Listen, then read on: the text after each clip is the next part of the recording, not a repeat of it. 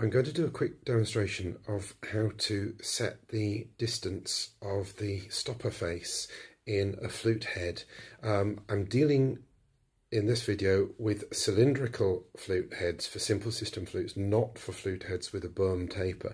The process is the same, but you can't get the default setting in quite the same way because of the taper in a Böhm head. But with a simple system head like this, with a tuning slide, you just need a piece of dowel or a cleaning rod, or a pencil will do, a full length pencil. And if you hold it up like this and you put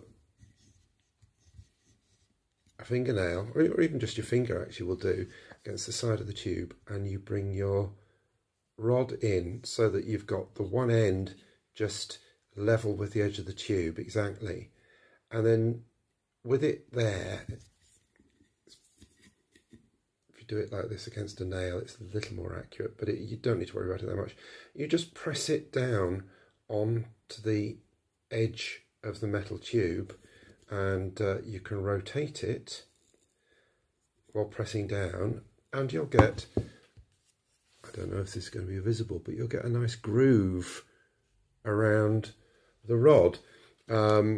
You can, if you want to, then mark it in with a pen like that. You should be able to see that now if I can get the light right.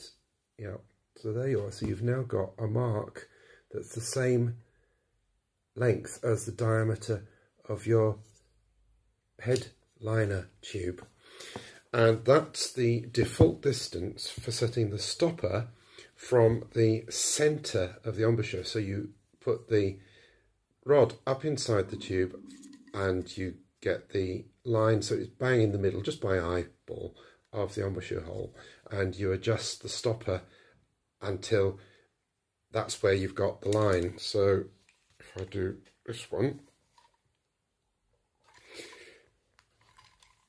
okay, you can see hopefully that it's not quite in the right place. I need to pull the stopper out a bit further by screwing the crown, and there we are. That's more or less in the middle. So that's your default position. From there, you have to go through a process of putting the flute together and testing the octaves at the. First, you tune the flute with the tuning slide. Find your setting at which you're on a 440 or whatever your reference pitch is, and then you need to see whether, when you overblow octaves on D and G, whether the octaves are in tune.